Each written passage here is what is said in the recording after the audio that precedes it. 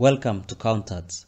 In this lesson, we're going to be looking at the interest coverage ratio or the interest cover ratio. What is this ratio?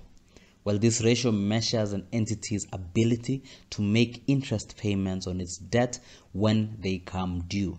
Okay, so it's seeing how is the company able to make its interest payments. Okay, it measures its ability to make the interest payments, and it's important to note that this is interest payments, okay, not the actual debt, okay, not the principal of the debt, but the interest payments. That is the interest coverage or the interest cover ratio.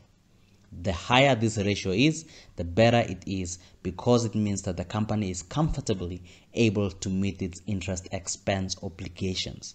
Okay, so if a company has a very high ratio and it keeps going high, that's a good thing. Okay, that's a good sign, because it means that it's able to cover its interest expense by more times. Okay, so when you compute this ratio and you get the answer, it's actually giving you the number of times you're able to cover your interest expense with your profits. Okay, obviously before you pay the interest expense and before you pay your taxes, but you'll get that now when you go through the example. This ratio is obviously useful for lenders such as banks and investors in evaluating the company's liquidity. Okay, so if you think about it, interest coverage ratio measures how many times a company is able to meet its interest expense obligations. Okay, so if I am a bank and I'm considering borrowing a specific company money, I will want to see what its interest coverage ratio is. Okay, so I will know that are they able to cover their current interest expenses, and will they be able to cover my interest expense if I am to borrow the money as a bank? Okay, so that's why it's important for them to see what the interest coverage ratio is. It's also important for investors. Why? Because the first thing that you pay before you pay the investors is the interest expense. Okay, unless the investor is also putting in money as debt or a loan. Okay, but if I'm a shareholder of the business, I know that the company has to pay interest expense way before it can pay me, because the interest expense ranks high in priority. Okay, it's before you even come to your net profit that you have to pay your interest expense. So it will be important for me to know if they're able to cover their interest expense and how comfortably are they able to do that. How many times are they able to cover their interest expense? And then I will know that the company is doing well, or it's able to meet its obligations in terms of interest expense. Okay, another thing to note here is that the interest coverage ratio does not tell you everything about the company. That's why we have many other ratios alongside it. Okay, so it's just one of the ratios that you consider, so you don't look at it in isolation, but you also consider the other ratios as well. And with any other ratio, this ratio, whenever you get the answer, let's say the answer is 4 times for a specific company, is it a good thing? Is it a bad thing? Well, like I say, with all the ratios that we do lessons on, a ratio on its own is not going to be useful. Okay, you have to compare it to something else, so it will also be different. The interest coverage ratio will be different from one industry to another. Okay, so interest coverage ratio of 2, for instance, might be very bad for a specific industry, but might be okay or might be average for another industry. So that's one thing that you have to consider. Again, when you're making comparisons, you can compare the trend over a period of years or over a period of months. Okay, so you can do the interest coverage ratio monthly or quarterly or semi-annually or annually, and then you can compare them over a period of time, maybe for the past 5 years, and see is it growing or is it going down. And that's how you're able to make an analysis, or that's how you're able to interpret the ratio. You can also compare it to your competitors' interest coverage ratio to see how you're doing compared to your competitor. You can also compare it with the industry average, okay, to see how well the company is doing. Okay, so what is the formula for the interest coverage ratio? Well, here it is. It's the EBIT, and by EBIT we mean earnings before interest and tax divided by interest expense, and another word for interest expense is your finance cost. Okay, so it's as simple as that. And that is not the only way you calculate the interest coverage ratio.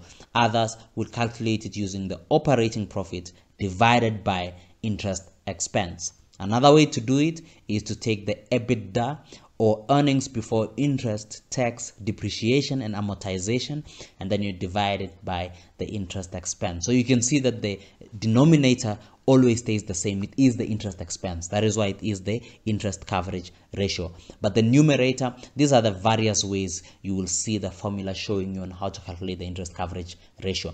But the most common way, or the most popular way of calculating the interest coverage ratio, is by using the EBIT, okay, earnings before interest and tax, divided by interest expense. And that's the one we'll use when we go through this example that we're about to go through.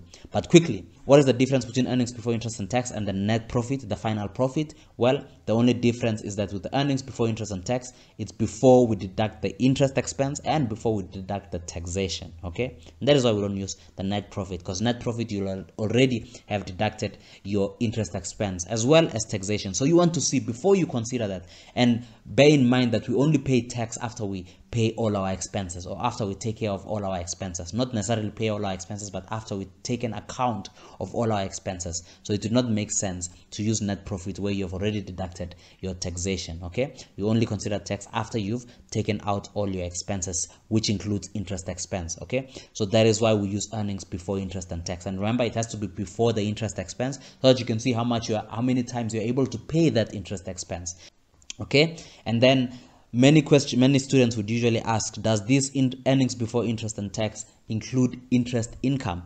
Yes, it does. The only thing that the earnings before interest and tax doesn't include is the interest expense and the taxation. So it does include the interest income if you have any interest income, okay?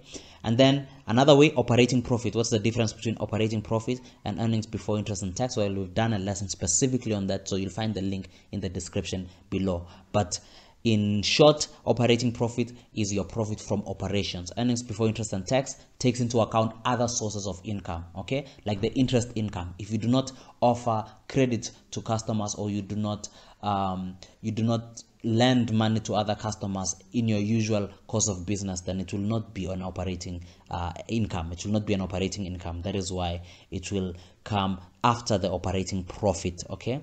And then you arrive later on at earnings before interest and tax. So that is the difference. Operating profit only takes into account the operations, okay, the expenses and the income from operations. Earnings before interest and tax, this takes into account all your income, including other income which are not necessarily from operations, okay? And then EBITDA, the only difference here is that it's earnings before interest, tax, depreciation, which is a non-cash item, as well as amortization. So there is the difference between the three. But let's focus on the first one, earnings before interest and tax divided by interest expense. So let's go through an example and show you how to do this.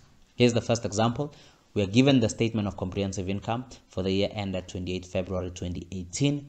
We are given all the way from revenue, gross profit, operating profit, EBITDA, EBIT, and then finally net profit here at the end. And you can see here our operating expenses, obviously it's shortened. We didn't include the other ones just because of the space, and we want to make this as simple as possible. You can see there are other expenses there, but that's neither here nor there.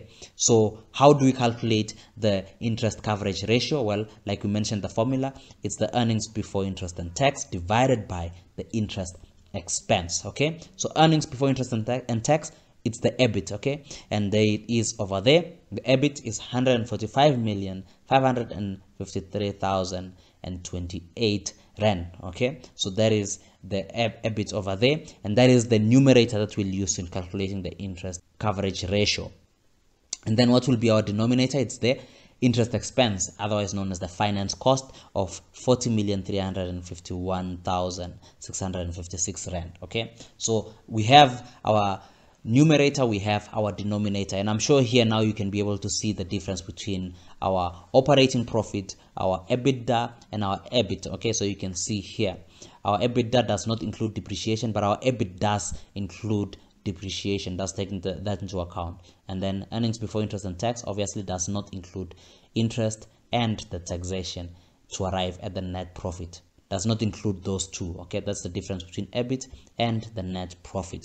And here we have it, the 145,553,028 rand for the EBIT divided by the 40,351,656 rand, which is the finance cost or the interest expense. And what do we get? We get 3.61 times. So what does this mean? Well, it means that with your profits, you are able to cover your interest expense 3.61 times. Okay, in simple terms, if you had to put it in another way, I would say that if you are asked to pay your interest expense as many times as you could today, how many times would you be able to do it? Well, you'd be able to pay your interest expense 3.61 times. Now, is it a good thing? Is it a bad thing? Well, you have to take into considerations the things that I mentioned in the beginning. What industry are you in? Again, you can make comparatives. Remember, you can compare it to the previous period. You can compare it with your competitor. You can compare it to the industry average. So for instance, if last year we had a interest coverage ratio of 4.5 and now we have 3.61 times, what does it mean? It means that we are not doing as well as we did last year. Last year we were able to cover our interest expense 4.5 times and now we are only able to cover it 3.61 times. Or for instance, if last year was 3 and now it's 3.61, it means we are improving. Or if you're to compare it with your competitor, so you can see the higher it is, the better. And if you compare it to your competitor, if yours is higher than your competitors, you are doing better than them, and vice versa. Okay, and that is how you would interpret this ratio. I hope this has made sense. I hope you're able to understand the lesson from explaining why we do the interest coverage ratio, what the formula is, and how to interpret or analyze the actual ratio. If you have gained value from this lesson, please subscribe to our channel, like this video, and share it to those you think it might help. Till next time, cheers.